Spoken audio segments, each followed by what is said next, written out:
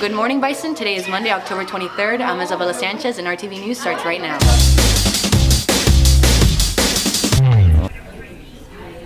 Hi there. Sorry, I was just using my phone.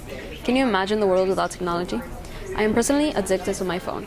I wanted to go a week without using my phone, and I felt like a part of me was missing. Everyone depends on their phones, even for tasks as simple as basic math. Did you know the average person checks their phone every 6 minutes, which sums up to about 150 times a day? That's right, I bet you didn't know that. Nowadays, we feel naked without technology. Everyone, including myself, posts online at least once a week.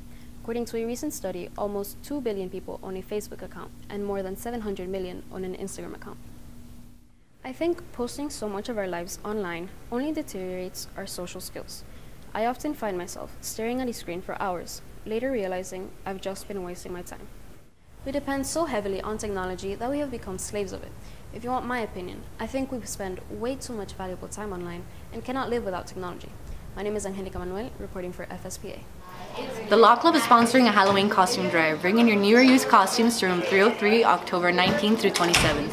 Students, after Monday, October 30th, you will need a parking decal to park in the student parking lot. The parking decals are $10 and you need to see activities for more information.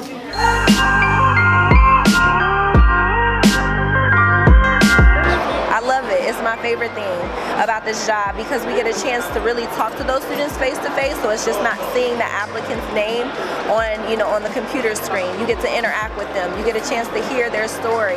College Fairs gives us an opportunity to teach young students like yourself more about New York Film Academy and the opportunities that they will have coming to a unique school like ours.